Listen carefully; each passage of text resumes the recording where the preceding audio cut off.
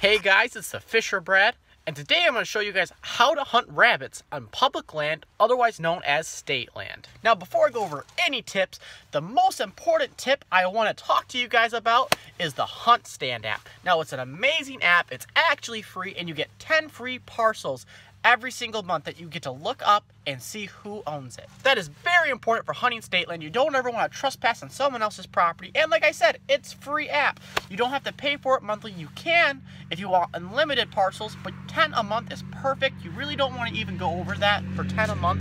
Hunting state land, you kind of want to learn the basics of the areas that you're hunting. The HuntStand app also lets you put down markers on your location, whether it be a water source, a food source, whether it be you've seen deer there or rabbits there. It's a really good app for locating all your different kind of animals. The benefit of this app is it actually works without service too. So if you're ever lost in the woods, you can actually just put it on your phone and you have no service in a new hunting area, it'll take you right back to your vehicle. When you're rabbit hunting on state land, it makes it a lot more efficient when you only narrow it down to a few locations that you actually hunt for rabbits. So whenever you're going out for other targets too, always keep your eye out for the tracks so you know where rabbits generally are. First off, I'm going to go over what gun I'm using.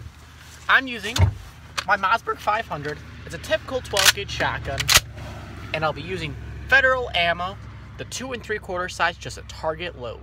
It's supposed to snow at least 10 to 11 inches just today alone, and that will give you a great opportunity in order to track rabbits. Some tips for rabbit hunting. It's pretty simple and really easy to do once you know what you're doing. But first off, like I mentioned, you always want to go kind of after a first snow. It makes tracking so much easier, especially if you don't have dogs. It's a really good way in order to find the rabbits. So basically, if you don't have dogs, what you're going to do is you're going to pretty much walk a trail, and if you see some tracks going off of it, you can go and check. Since we're going tomorrow, right after first snow, it's only going to be fresh tracks, which is really important when you're trying to locate rabbits. You want to go to the freshest tracks as possible so you know where their population generally is. Tomorrow we're planning on getting out there at first light, but if it doesn't happen, as long as we get out around 8 o'clock, we can pretty much guarantee no one else is going to go there. A lot of the time, state land isn't hunted as much as a lot of people think. Getting to your rabbit hunting location early is definitely key in finding rabbits because it allows other people to not scare away your potential rabbit. Now, a good tip I have is you don't always want to just focus on brush piles. Sometimes, if it's sunny after a sunlight, you can actually just see rabbits just right on the trail, just chilling, like, hey guys, I'm just chilling right here. And I've seen it a ton. Even after going out hunting, going out checking brush piles, I've gone back to walk back to my truck and I've seen a rabbit on the trail before. So you always want to keep your eyes open until you get back to your vehicle. So for rabbits, they love lots and lots of structure. They don't always have to be in brush piles. Sometimes it's just the weeds overlapping will get pushed down just enough to kind of burrow themselves in, and the snow will cover over top. But other than just weeds, sometimes they like to be right underneath trees where there's fallen down limbs, there's just a bunch of brush, a bunch of tree branches everywhere. It really protects them against predators, and it keeps them warm out of the snow. In order to scare the rabbit out, all you gotta do is a simple kick. Just kick to the brush pile or just knock on it a little bit, and sometimes they'll just take right on off. Now, once you scare the rabbit out, you only have a potential of maybe a couple seconds at max. They're really fast animals, and they like to zoom back and forth. So what you want to do is you want to take your gun. Let's say the rabbit's right here. So you're going to want to take your gun and move it to the right more or to the left. A lot of the times I've seen that the rabbits run to the right. I don't know why, but it always seems like they do. So you always want to aim ahead of your target. So if it's running that way to the right, you want to aim a little bit that way and a little bit more to the right, because when you pull the trigger, it's going to be moving so quick, by the time you shoot, it'll be coming right across of it. But one thing you want to look for is you want to look for kind of like air pockets that can leak out of the snow. So if there's a pile and there's a couple of like holes in the snow, that could potentially be from an animal breathing. You know, we breathe warm air out, so it could potentially melt the snow. So you definitely want to check those areas. The other areas you want to check is obviously if tracks lead right into a brush pile and they have no exiting trails, you definitely want to check that because odds are there's probably a rabbit or two in there. So rabbit tracks, they're pretty simple to tell in the snow. Basically, they're 2 dots in the front and 1 dot in the back. They're only about that far apart. Compared to a squirrel, they're going to have 4. The squirrels are going to have the 2 hind and the 2 front. where, like I said, the rabbit, just the 2 front and then the 1 in the middle behind. Now, the great thing about hunting rabbits is sometimes you might see them across your trail that they just randomly run across, or you might see them on the trail. But generally, you could actually be chit-chatting with your buddies a whole lot. Be like, oh, look, this brush pile over here looks really awesome. It looks like there could be something underneath it. Let's go check it out. And generally, it'll work really good for you. However, sometimes you get those crazy instances where they just run right across from you, and you got that quick 2 seconds to make your shot. And that's basically all the basics you need to know about rabbit hunting. Now what I'm going to do is I'm going to go set my alarm clock so I don't forget to wake up early in the morning, and we'll see how we do. 2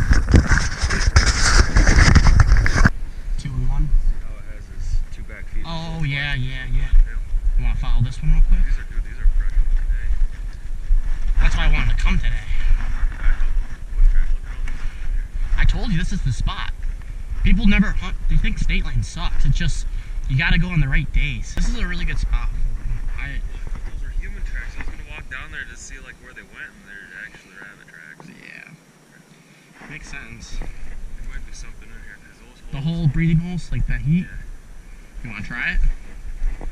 You want to kick it, or you want me to?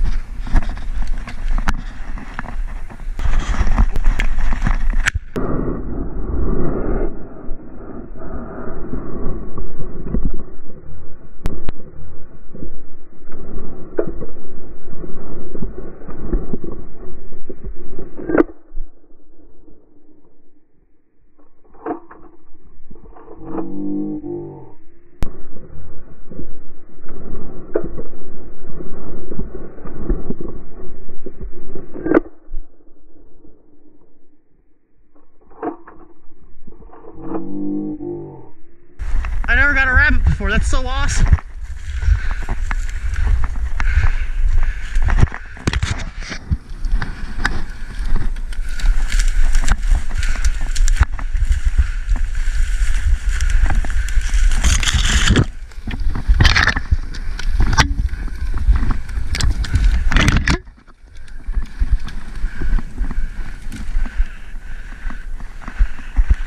Cool. As you guys can tell, rabbit hunting can be a lot of fun.